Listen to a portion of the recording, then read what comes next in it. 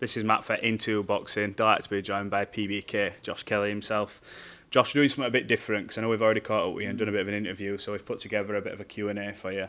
Not too mental, but we'll just have a run through. Right, first one. So we asked the fans what they want to ask you, what they want to know. So we've mixed it in with a few of us on. So the first one is, why are you fighting in Newcastle and not Sunderland?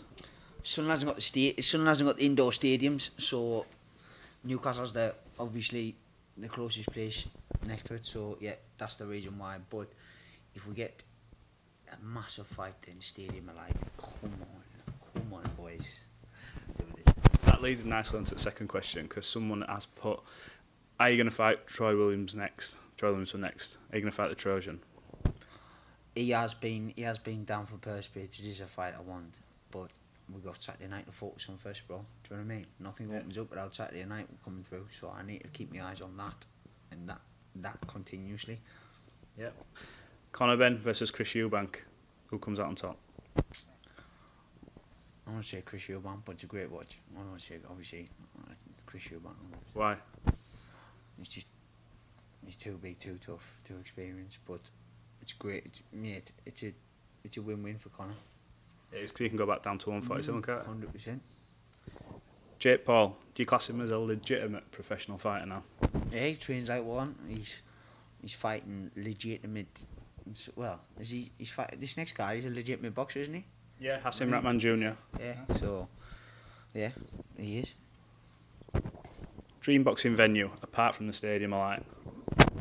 If you had to remove the stadium, I'd love to do Las Vegas. 100%. T-Mobile Arena. T-Mobile or what's the MGM? Yeah, MGM Grand. MGM, bro. MGM's got so much. I mean, so much like history. It's unbelievable. Burgers, wings, and ribs. I know that's close to your heart. You can only pick one. What are you keeping? The burgers. Any particular type? Double decker bus one, bro. I'm a burger man. 100%. Yeah, likewise. What's the dressing room music you use to get pumped up to?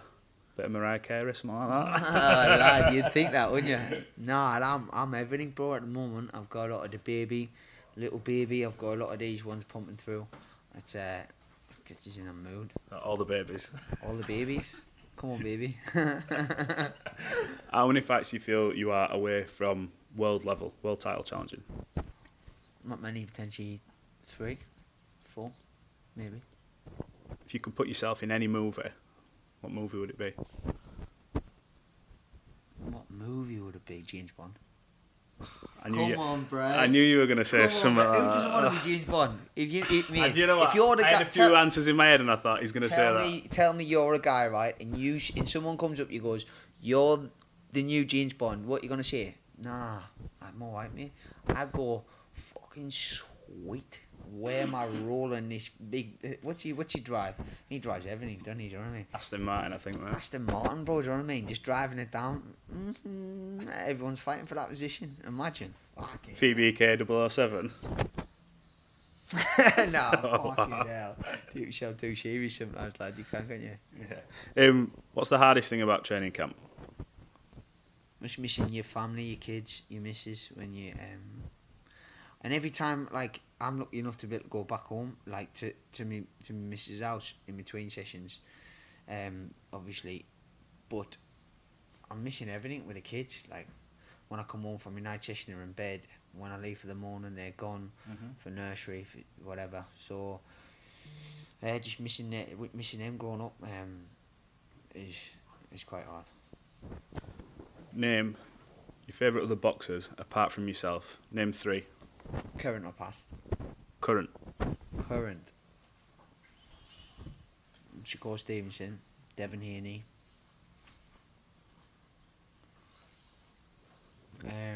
Michael Conlon. Michael Conlon. Oh, don't give him a shout out on this channel. No, I've got to see him next week. Scratch him off right now. Michael Conlon, Harlem Eubank, Abbas Baru.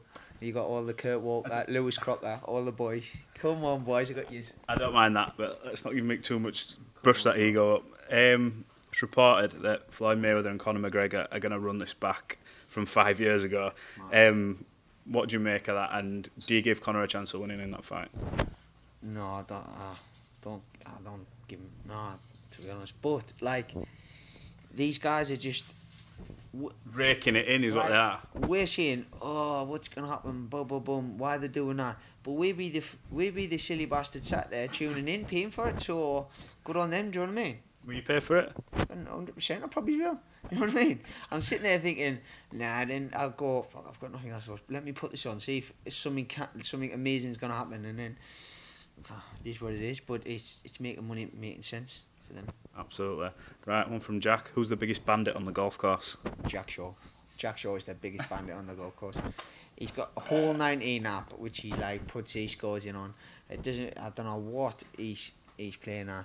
Get yourself an official handicap and we'll play for some official money, because I'm not playing for them Scottish notes you keep bringing down to the golf course. So you're king on golf course. Do you beat him? Yeah, well, listen. Actually, stop. Let's be truthful now then.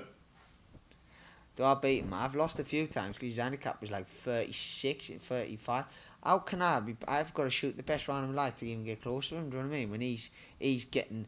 I'm sure he got a birdie when I was playing him. It was 32, off 33 or 32. Can't be doing that. I'd say fucking 4 or 5 points or some stupid like that. Just to clarify, the score's 6-1 Jack. Why?